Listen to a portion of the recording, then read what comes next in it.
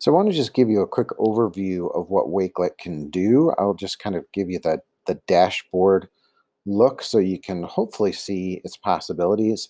And then the last step will kind of create our own collection so you can get an idea of how that works. So if you open up when you're signed into your Wakelet, you'll see you've got these options in the top right hand corner. We'll just go from right to left. If you click the three dimples over here, you can see your public profile. You can view the spaces. We'll talk about those. There's account settings you can choose. So again, you can keep this pretty private, or you can keep yourself at least searchable so other teachers will connect. Keep in mind this is just for educators, Wakelet is. So to sign up, you need to link a school account. Next to that is, of course, notifications. That'll let you know if anyone new followers, that sort of thing. If you click on your picture, you'll be able to see what other people see. You'll be able to edit your profile if you want to put a picture for your profile, etc. Make it fancy. Then when you click home, this is really where you come to when you first log into Wakelet, and you'll see here's going to be all of your collections. You'll see over time, I've created quite a few of them. You can create a new collection, which I'll show you in just a moment. And then really that's where your home, this is where all of your collections, and you'll see your bookmarks and things are going to show up over here. This next little tab at the top is going to be the Explorer. These are kind of top picks that Wakelet has chosen. So there's a whole bunch of them. And as a general kind of rule of thumb, shall we say, if you see something with 42 items, most likely it's probably a pretty good collection, or at least it's one that's well developed.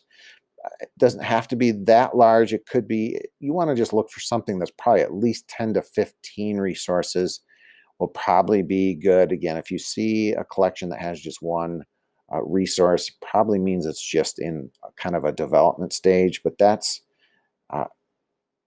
really the Explorer section here.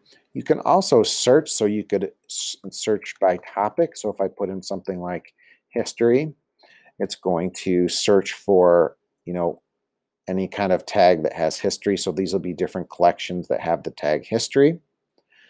Also, you can search for people. So for example, I'm going to put my friend Mike Drezik in here.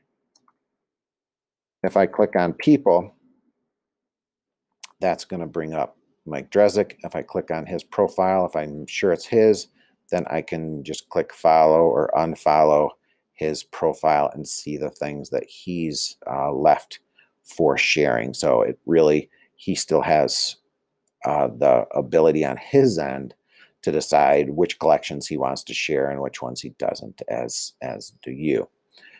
So that's the kind of quick nutshell of what the dashboard looks like in Wakelet. There's also these over here that I'll just briefly mention. These are what are called collections, or no, yes, they're going to be spaces, I guess is probably the better and the more appropriate word. So these are spaces. So these are meant to be kind of shared resources that you want to pull together. So if you have a bunch of different collections on social studies, maybe you'll want to create a space that has those. And again, within the social studies, you could have, say, US history, global history, collections in there. So these over here are pretty new. I'm not as familiar with those because they're so new, but their general design is for you to start kind of organizing your collections, and also you can invite other people to contribute to those collections. So that's a kind of a new feature, and Wakelet, I will say, is developing new features all the time. So that's the general lay of the land with this, with Wakelet.